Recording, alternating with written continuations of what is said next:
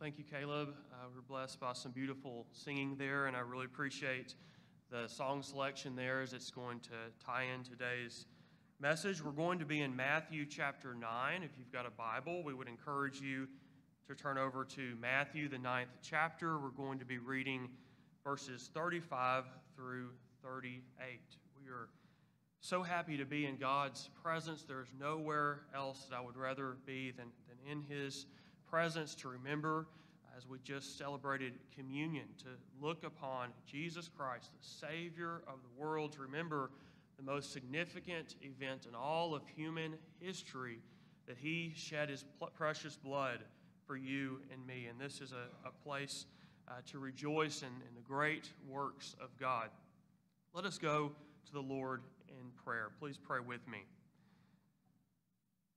So, Father, we come into your most awesome and wonderful presence, and we do so not by our own merit. Father, we confess our sins. We confess that we have fallen short, but we come by way of Jesus Christ, our Passover Lamb, who drank that bitter cup. And, Father, we rejoice and glory in Him, and I pray, Father, that we would remember at this time your great love towards us, fallen sinners. And I pray, Father, that we might worship you, that we might be attentive to your word, and we might have a desire to share this great truth, Father, with a broken and lost world. Father, we thank you for the portion of Scripture that you've given us this morning.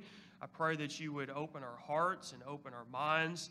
And Father, give me, your servant, the ability to communicate your truth. It's through Jesus' mighty name that we pray.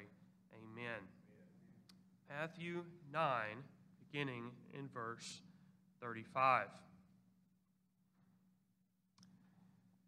And Jesus went throughout all the cities and villages, teaching in their synagogues and proclaiming the gospel of the kingdom and healing every disease and every affliction.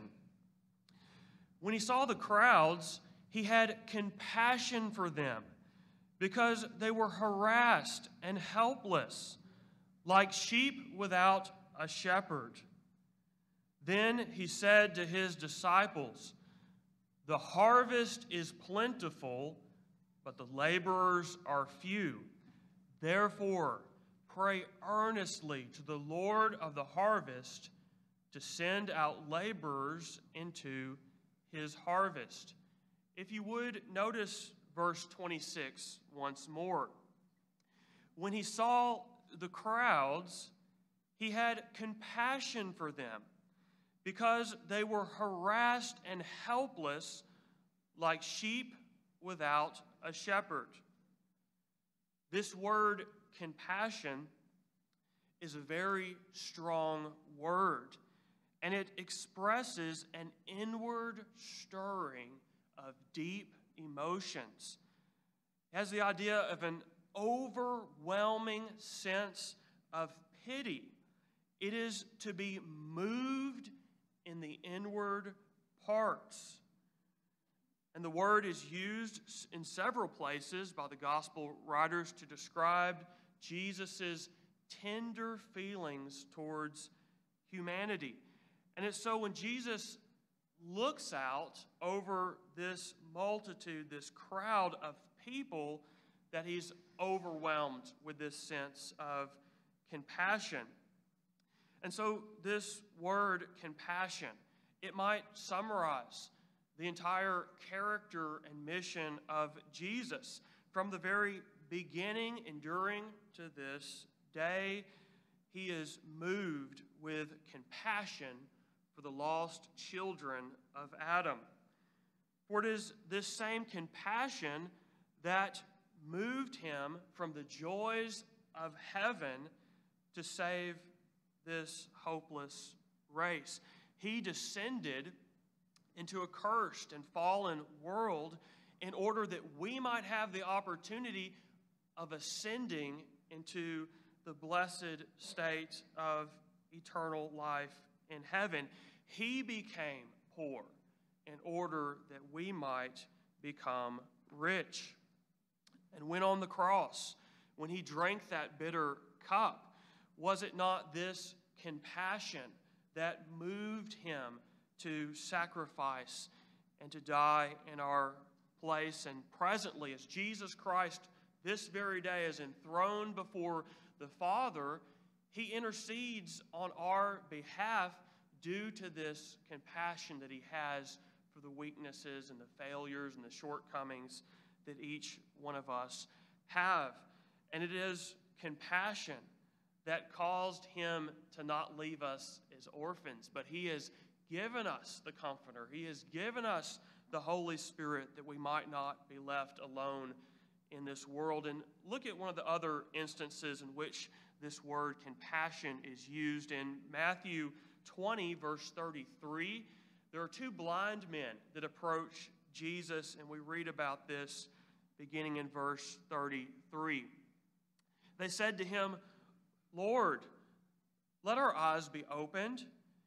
And Jesus, in pity, there's that word, in compassion, touched their eyes, and immediately they recovered their sight and followed him.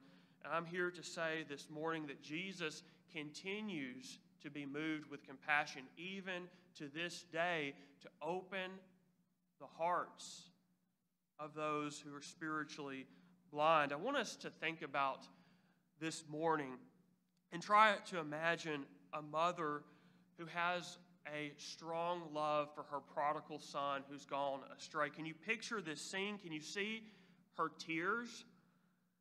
Can you hear her prayers as she calls out to God that he might have mercy on her son? Can you understand the breaking of her heart for her son? This is a love that surpasses language. There's no way that we can get our mind and our hearts around the depth of this love that a mother has for her lost son. Yet it does not reach the foothills of God's love for that same prodigal son. Now multiply that love to the entire human race. What an infinite ocean of divine love. Jesus' love is truly beyond understanding. How unsearchable is the heart of Jesus. The length, width, and depth know no end to the love of our precious Savior. And if we were to feel just a fraction of the love that Jesus has for you and me in this lost world, we would have no ability to bear that great burden. And surely as we consider this text this morning, our circumstances are no different than the time in which this story was written. The state of lost sinners is just as pitiful as we see here described this morning. And I want us to ask ourselves, what is your feeling, for instance, when you look out over the large crowds of this city of Dallas, when you see the multitudes?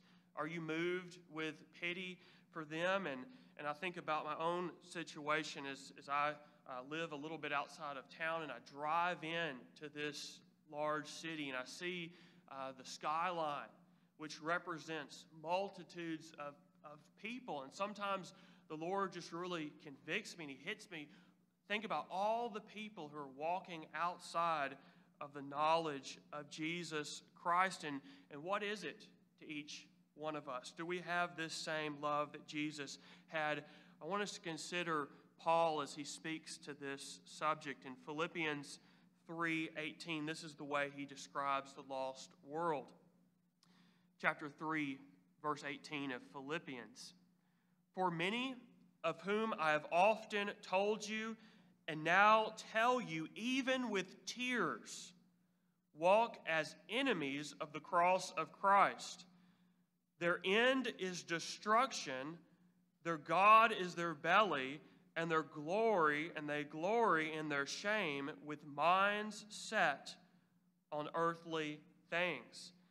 And maybe you say to yourself, well, I'm not much of an emotional person, and I imagine that Saul of Tarsus wasn't too emotional. but Paul is a new creation with a new heart that can feel, that is sensitive, that has a love for the lost world. He no longer has a heart of stone, but he has a heart of flesh, which is tender. And he has the compassion of Jesus Christ living within his soul. I want us to consider also the mercy, the great mercy which Jesus has extended to us.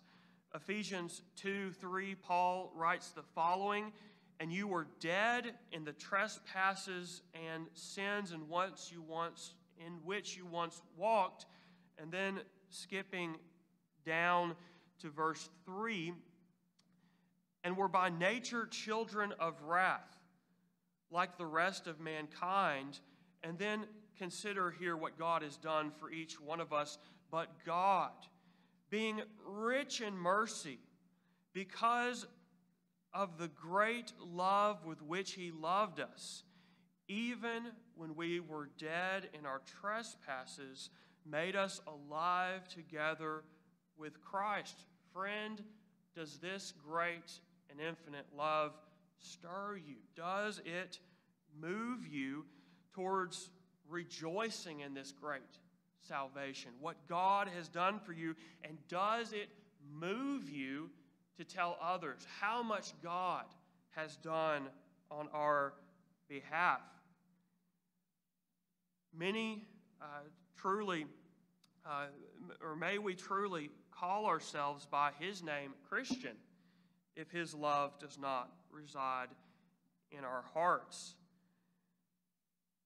And our compassionate God is looking for followers, even this morning, who are willing to share in his heart. He's looking for people that he can give this love and this burden to. And so Jesus describes the condition of this crowd. He says, because they are harassed and helpless, like sheep without a shepherd. And just this week, Bobby, our kitchen minister, the man that God has sent here to help out with the feeding ministry, he was talking to me and he said, "You know, William, if you ever get the opportunity, you really just need to sit down at that window where we serve our food, and you need to look out over that parking lot. You need to just observe all the broken and needy people that come for our help." It is such a moving experience just to witness this, how true it is. And what a fitting illustration as we see the homeless, those whose bodies are impoverished, their bodies are wasting away, they're suffering in so many different ways. But how much more does Christ, whose eyes search deeper, much deeper within to see the poverty of the soul, how much more is he moved within his heart when he sees the pitiful condition of the sheep? It's also an indictment upon those who claim to be shepherds. This country is a breeding ground for false prophets and false teachers and cults who harass those who are vulnerable, and they don't feed them. Once Jesus asked Peter a question. He said, "Do you love me?" We might ask ourselves the same question this morning. Do we fulfill the greatest commandment? Do we truly love Jesus? Peter responded and said, "Lord, you know everything. You know that I love you." And then Jesus responded and said, "Feed my sheep." And so if we love Jesus, we express that by feeding his sheep and taking care of those who are harassed and helpless, like this image we see of these sheep. So Jesus continues in verse 37. Then he said to his disciples, "The harvest is plentiful, but the laborers are few." I want us to think about this concept of harvest. It represents a season of time to gather crops and to reap the benefits of previous labor. Also, we might consider that there's a window of opportunity, and we live in this time period. We live in the acceptable time, the year of the Lord's favor and grace. Today is the day of salvation, and we need to make a proper use of this time and to realize where we sit in God's timeline. As we flesh out this idea of harvest, I want us to consider the following implications. That during harvest, farmers work the hardest based on all the work that they do throughout a year. Harvest is the most intense time, and even in this country, historically, during the harvest period, schools would let out because of the overwhelming demand to bring the precious crops into the storehouse. And we also have the idea that every hour of light is most precious.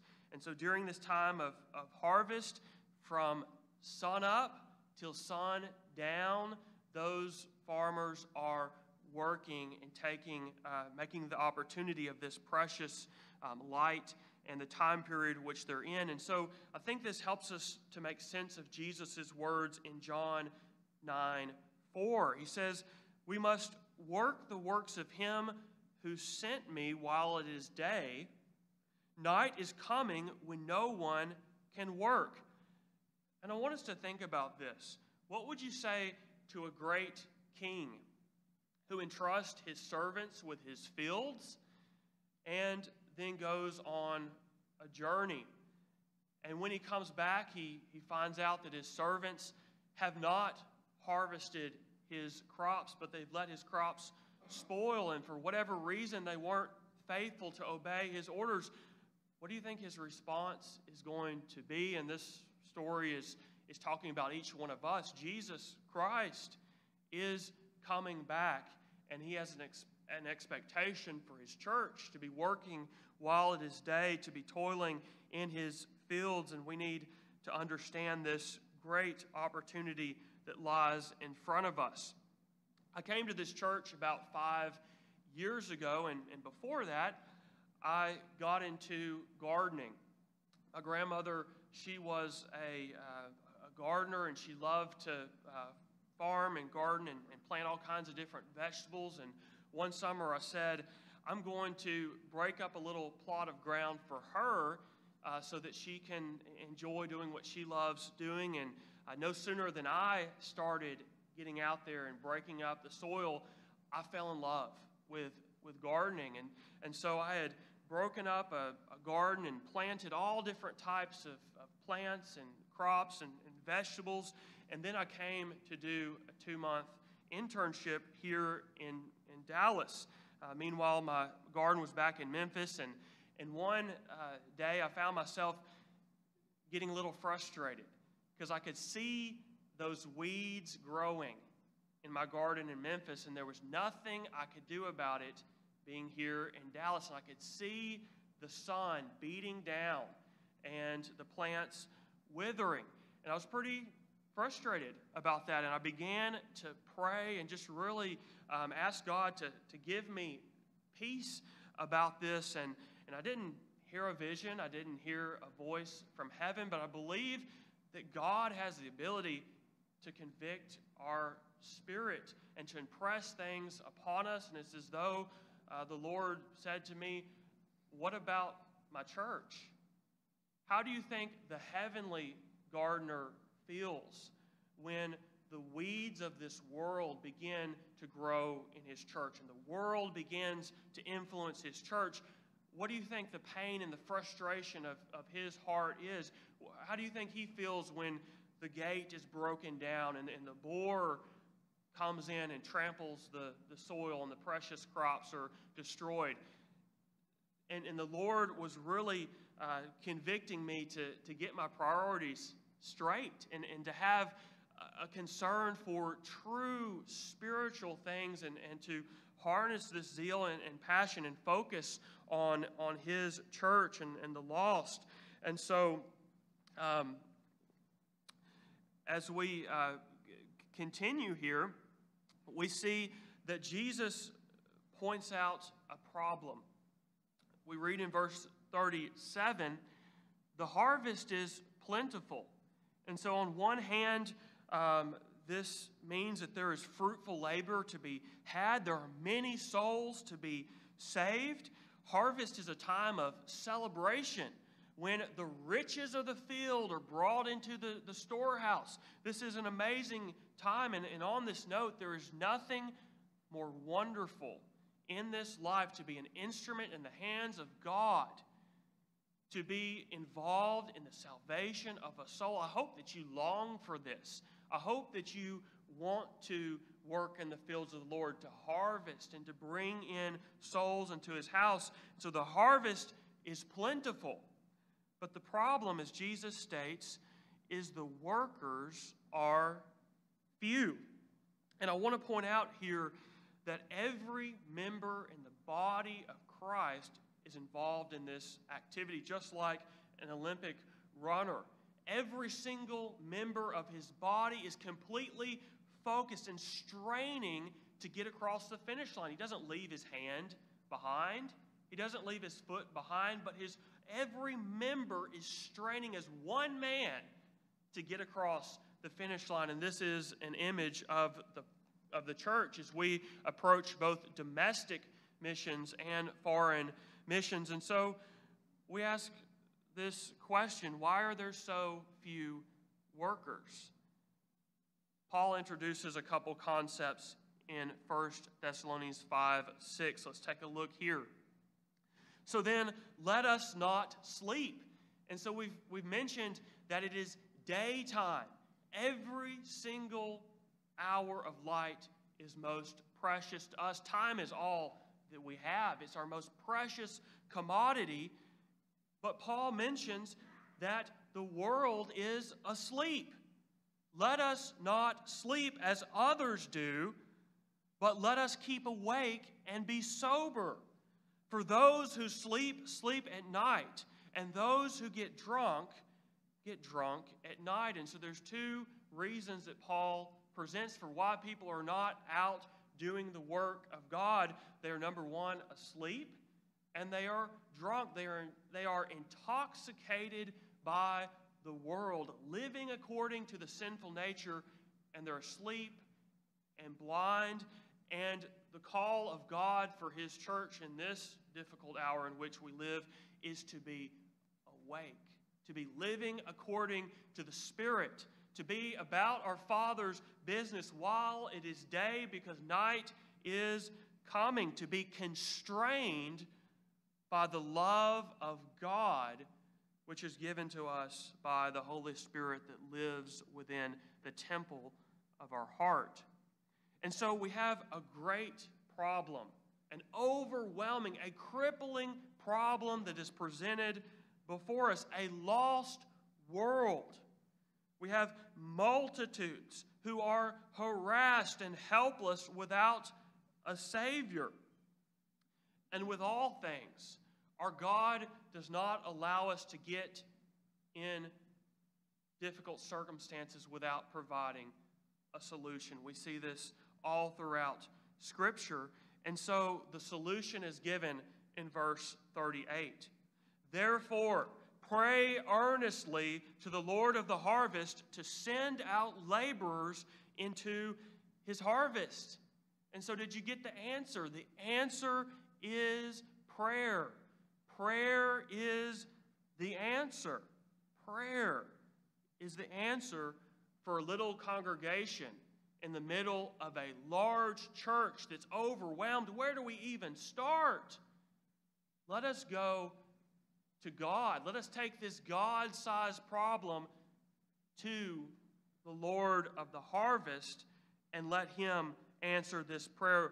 Prayer is the answer to that mother that we talked about earlier that has the prodigal son. It's the answer to the preacher that feels overwhelmed from time to time. And let me draw your attention back to Acts 13 as we took a look at this last week. Paul and Barnabas find themselves at Antioch. And here we have two weak men with a nature just like ours. They're just men. There's nothing special about these people. And they look out at God's field, the world. And as they look out over the acreage, they see the field is plentiful. They see great numbers who need Jesus, and they are moved with compassion, and that compassion drives them to their knees, and it leads them to pray fervently and to worship the Lord with fasting. Acts 13, verse 2. While they were worshiping the Lord and fasting, the Holy Spirit said, "Set apart for me Barnabas and Saul for the work that I have called them." Then after fasting and praying, they laid their hands and sent them off. And I want you to consider the significance of this call. God answers this prayer as they consider a lost world, as they come to God in worship and in prayer. The Holy Spirit sets them apart. And the significance is that as God answers that prayer and as He calls someone, this also means that He is going to give them the authority and the ability to be successful. And if you've read the book of Acts and you've read the rest of the New Testament, you know how incredibly successful these two missionaries were. As we consider this call and this answer to prayer, I want us to look at Judges 6:14. And these words were spoken to Gideon, who was called in a similar fashion. And the Lord turned to him and said, "Go in this might of yours and save Israel from the hand of Midian. Do not I send you?" And so there's the significance of the call, that God is sending these missionaries. And because God is sending them to save their people, they are going to be successful.